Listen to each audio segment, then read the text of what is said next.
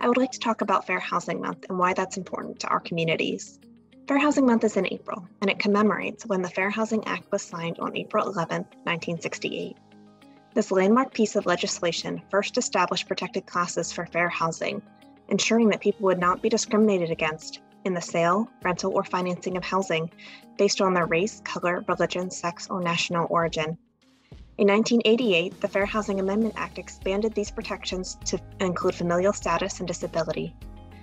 In February of this year, additional guidance established that sexual orientation and gender identity housing discrimination complaints may be investigated under the protected class of sex.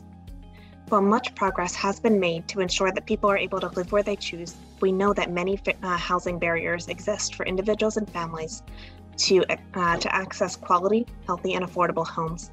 Housing impacts so many areas of our lives: our health, educational opportunities, access to transportation, and employment.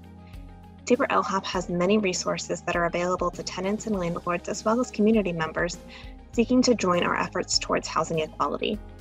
You can access our Landlord Tenant Guide to learn more at www.lhop.org or give us a call at 717-291-9945 to learn more about your fair housing rights and responsibilities and get information about opportunities for fair housing education and programs.